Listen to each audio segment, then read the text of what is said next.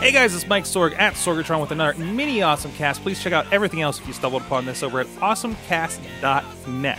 Now, today we're going to get a little bit of gaming to start off our week of these shows. First of all, The Verge is reporting this morning that Nintendo is not giving up on consoles. Good to see, although we have kind of supposed about them kind of going the Sega route and just putting their IP everywhere. They're promising to unveil a brand new concept next year. This includes a hardware platform called the Project NX, which, you know, I kind of expect this probably be announced around-ish E3, although they've been going rogue and doing their own announcements via this Nintendo Direct kind of situation. And they're also partnering with, according to Touch Arcade, a group called DNA, that's a D-E-N-A, to make smartphone games with Nintendo IP. Now, they're talking about this as a new... They're calling it a brand new concept for next year that actually will start rolling out with mobile applications in the fall of this year. What does this mean? We got a nice graphic, you know, with the 3DS, with the Wii U, but also it's showing the PC, smartphone, and tablet, as well as the dedicated game system NX, which should be the upcoming one. You know, the next one beyond, I'm sure, the Wii U. The Wii NX maybe, and I'm kind of curious to see what that concept is, since they've gone outside the box with this tablet concept for the Wii U or the Wii in general, and it's in the middle of the graphics says jointly develop and operate a new membership service that encompasses smart devices and dedicated video game platforms or systems. So what does this mean? You can probably parse a lot of this, but it seems this is good. They're saying they're leaving the details deliberately ambiguous, according to The Verge over here.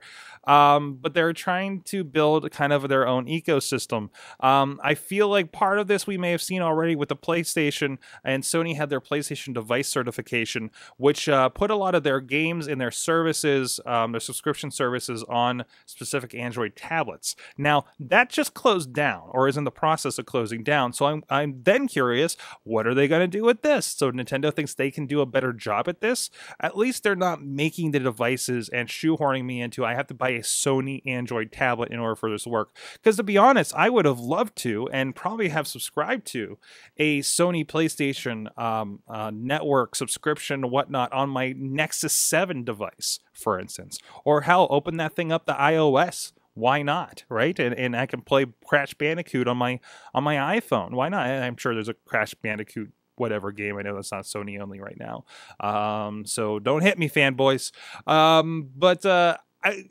It's interesting because they keep saying that they're going to throw in Nintendo IP to mobile devices, again with this DNA situation. But the big thing is it's going to drive you back to their systems. So you're not going to get a Legend of Zelda, I don't think, on the phone. I would love if you did. I love when we just virtual consoled NES games. I'm enjoying it so much with Sonic the Hedgehog. I play Sonic CD on my phone, which is amazing.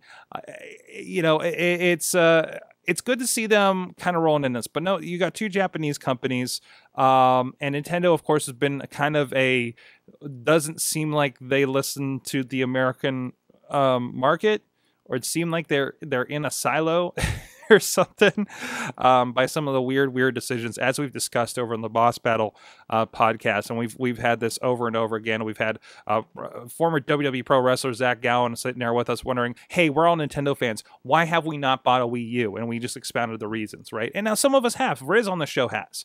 Riz on the site has, and talks about it, and is doing reviews for him from here or there.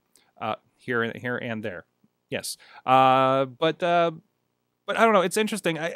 I think I'm looking forward to see what they do. I want to see Nintendo's next step. The Wii U has not excited me enough, at least for the cost, to pick one up.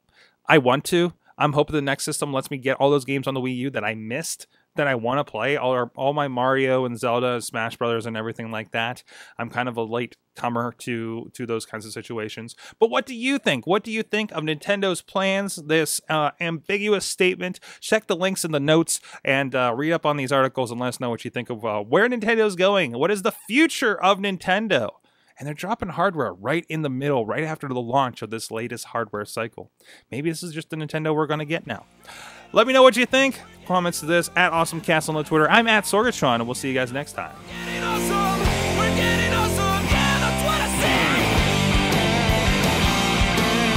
This show is a member of the Sorgatron Media Podcast Network. Find out more at sorgatronmedia.com.